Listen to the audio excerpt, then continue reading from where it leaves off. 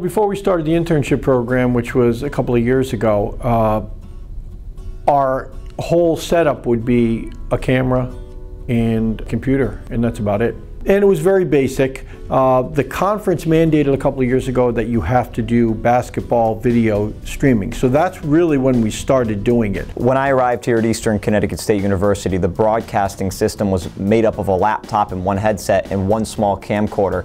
It's now grown into one of the more respected broadcasting systems in all of New England for internet sports broadcasting. When I had originally thought of all these internships, I thought this is a good way for students to get involved, hands-on, and they can also take a lot from it academically. My whole entire approach to this internship was to gain as much experience as possible, whether it be the technical side of broadcasting or the on-air talent side.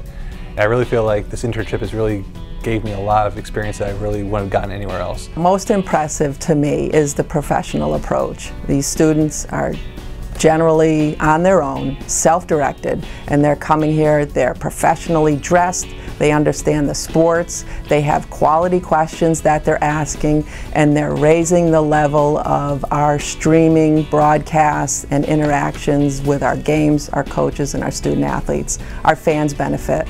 When you talk about a liberal arts education practically applied, that's what this is. The broadcasting internship gives students an opportunity to work within the university. Instead of having to go out and find the internships at the ESPNs and the NBCs and the WFSBs, they're able to stay on campus and work with other students in collaboration to put together broadcasts for all the athletic events at Eastern Connecticut. The TriCaster also allows many students to get involved with one broadcast. We have someone on the video switcher, someone working graphics, someone directing behind those two people, along with the people that are on air, 2 to 3 camera operators as well. If they have the chance to stay on campus, work with students they already know, and also meet some students at the same time, it'd be very, very vital for their college experience and also for their future endeavors. There's many different people that we work with this internship, which is awesome.